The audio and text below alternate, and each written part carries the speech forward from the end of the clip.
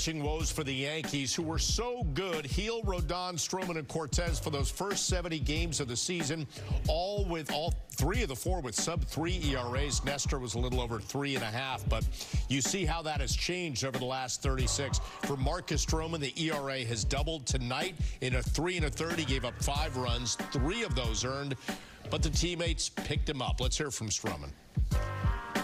Mark, it's a real back-and-forth game. What do you make of the offense up and down, picking you up like that? I mean, yeah, offense was incredible. Good to see the boys kind of, put it all together. Judge was special as he's been all year. Soto, obviously, Grish, just a bunch of timely hitting from a bunch of the guys. So, yeah, shout to everyone on the squad. It was, I feel like, a complete team win. What made it a little tougher for you to navigate tonight? I was just battling. I think my mechanics were off. I don't think I executed pitches, and I think they did damage. So, yeah, I wasn't getting my pitches to the edges. Was just leaving a lot of pitches kind of over the heart of the plate.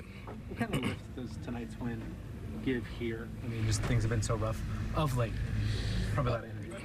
Yeah, I mean, it's truly an unwavering group. So to kind of get the win, like you said, in Boston when things have been going against us, it definitely feels good. Hopefully we can carry that momentum into tomorrow and, yeah, just keep it rolling. It's official that you guys traded for Jazz Chisholm today.